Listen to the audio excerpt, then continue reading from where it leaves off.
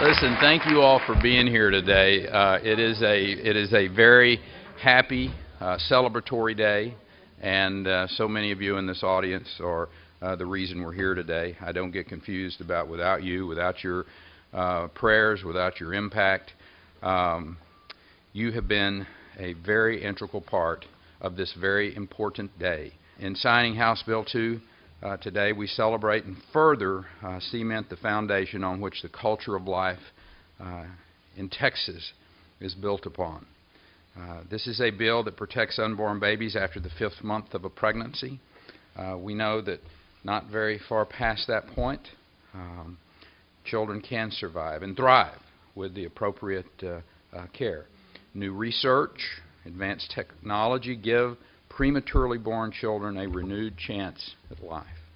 And I think that should give pause to all of us as we argue the definition of viability, consider the human impact of abortion.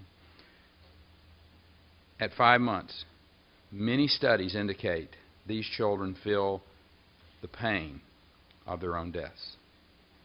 It is our responsibility and duty to give voice to the unborn, the individuals whose survival is at stake. This bill lives up to that responsibility. All of you who stood up and made a difference. No one will ever have to ask you, where were you when the babies' lives were being saved?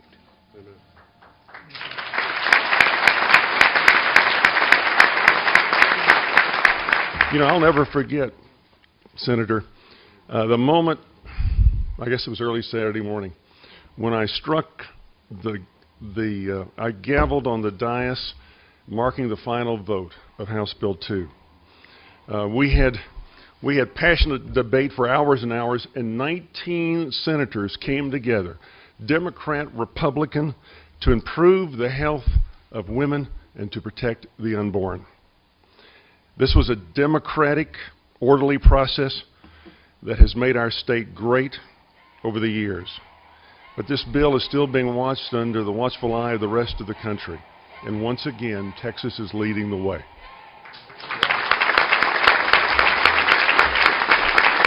As I close, I just want to say that I understand that this has been a divisive issue. And I believe this with all my heart, that for those who may be outside chanting, for those who don't agree with us, we love you. We love you just as much as we love those unborn babies. As Americans, we believe in the First Amendment. We respect your right to free speech. As Texans, we respect your toughness. But I made a commitment, we made a commitment, we were going to pass this bill, and we did.